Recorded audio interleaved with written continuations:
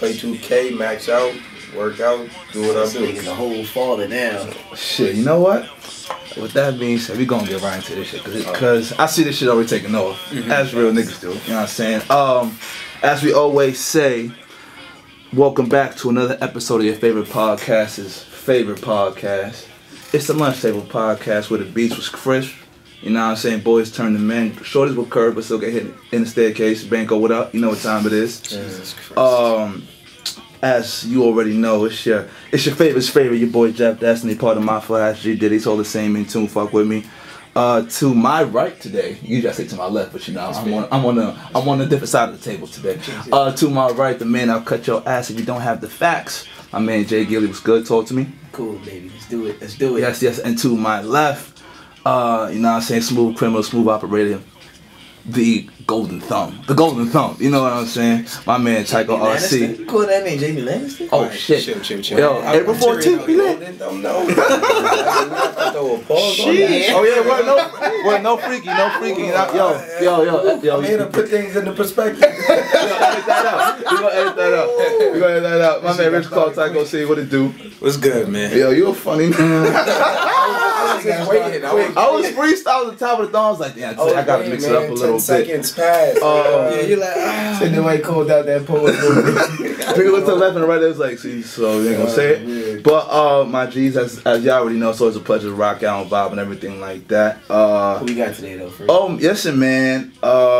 Shit, we got hometown dude in the building, man. I would say, let me see. I started hearing about homie back when I was still in Salesian.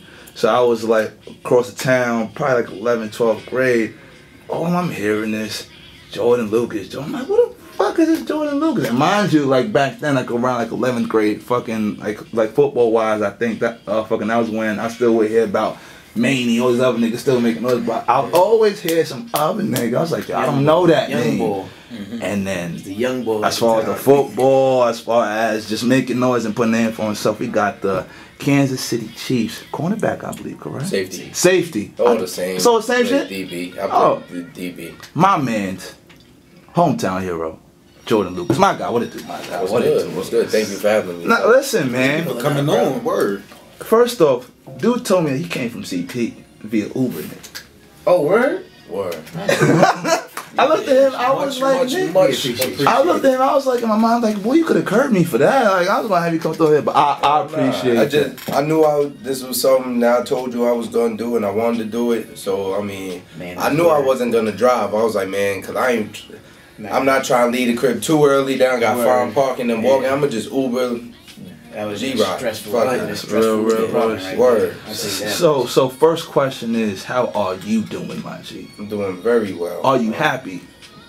As happy as I could. I'm happy to be out of Miami. Oh, yeah. Oh, okay. So you know what? We gonna get there. We gonna get there. we gonna get there. Definitely. But I want to take it back.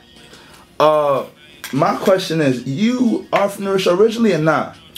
Well, that's kind of confusing because my mom is from White Plains. Okay. That's where I was born and raised. Okay. But okay.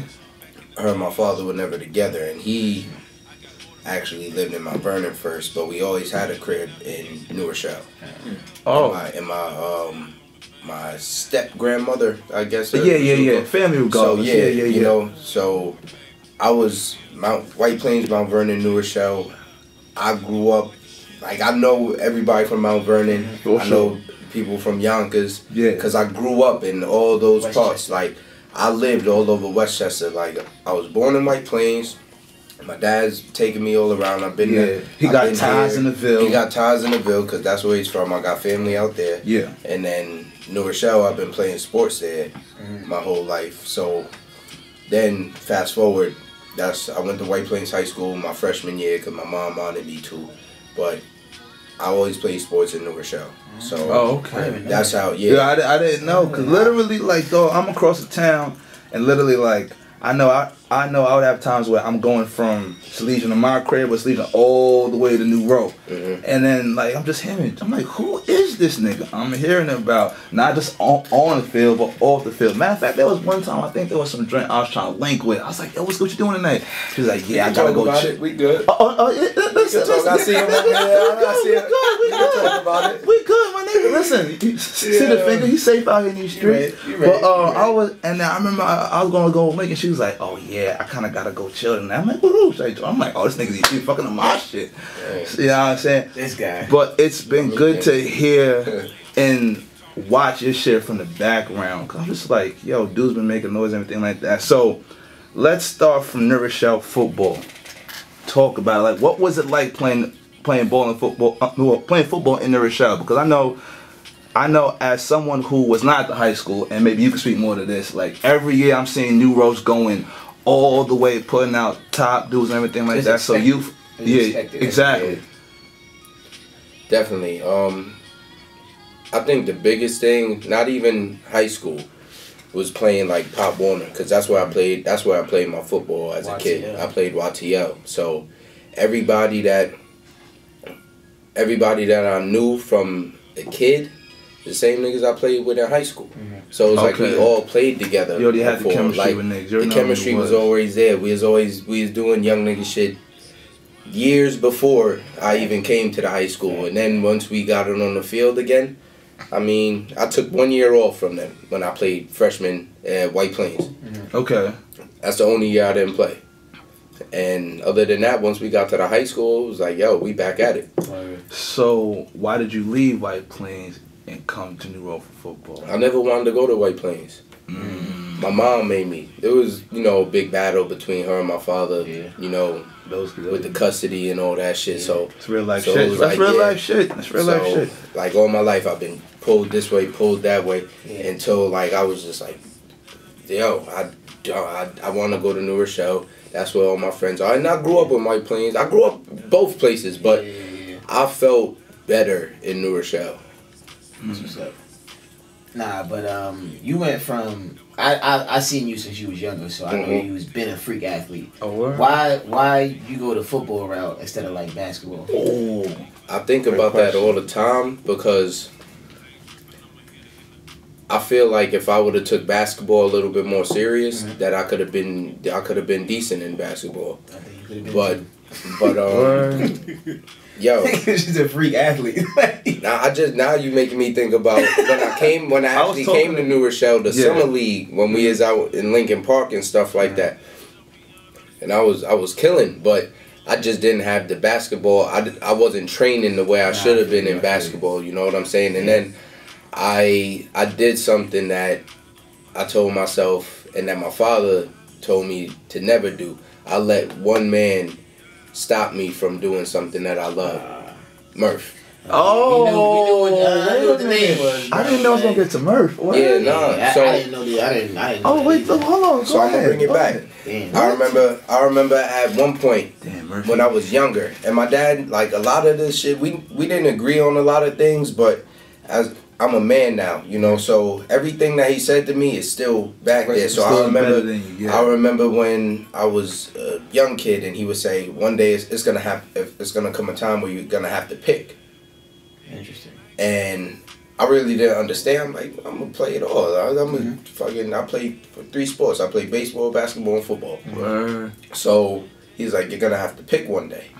I had to be like 9, 10. When he told me, you say, nah, yeah, you bugging. I'm gonna go here. So years passed. He still told me the same thing. So once I get the New Row, and Brent telling me he want to play, because I played freshman for White Plains, and they all knew me. The New Rochelle Coach T knew me, and Brett knew me, Murph knew me. This is basketball wise. Coach Brett was coaching JV football and JV basketball at that time. Right. Yeah. This was around that time. He a legend, man. Yeah. So they're like, yo, nah, you gotta play basketball, this and that. I'm like, nah, I think I'm gonna try to get in the weight room and do my thing, try to focus on football.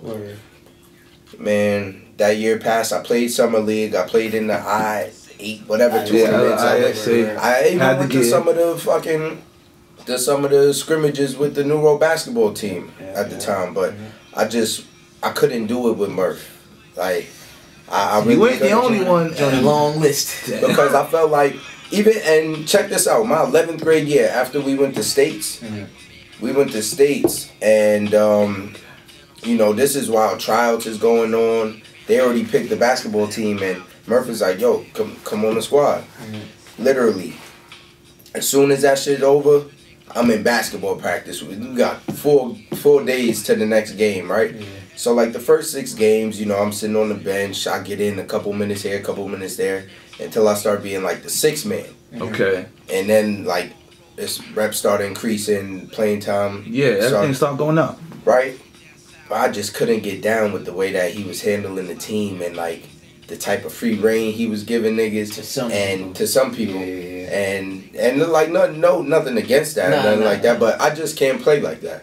And I can't get down with a coach who, he just wasn't the coach for me. Nah, he put you in a box too. Told you what you could do. Some coaches play more defense than the other team. And I couldn't be put in the box. I feel like I'm not a selfish player. Yeah. I do my thing. I play my role, but one thing you're not gonna do is put me in the box because I know how I am. I know how I could play, and I'm just like, yo, if I feel like he's taking the love away from the shit and I'm not having fun, I don't want to do it. My dad tried to force me that year until I was legit sitting on our driveway, like, pick me up from practice and shit, and I started crying. I'm like, yo, I really don't want to play for that dude. I don't. You forcing me. That's real shit. Yeah. That shit. I did not know that actually happened. That's crazy. Yeah, that happened. Yeah, Murph my guy too, but a lot of people felt like, yo, there's a long list. You can go to any project in the Rochelle. You can go to any suburb. Even the old they made songs. Oh, shout out my nigga Cool. They made songs about Jesus. Even old heads, like niggas who's coming, like fucking Bleak. Like Courtney Green, brother. Like, yo, a lot of people couldn't get down with Murph. Yeah. Jesus, a lot of cats can. Okay, wait. So you was at the high school from 09, from 09, no, was it 08?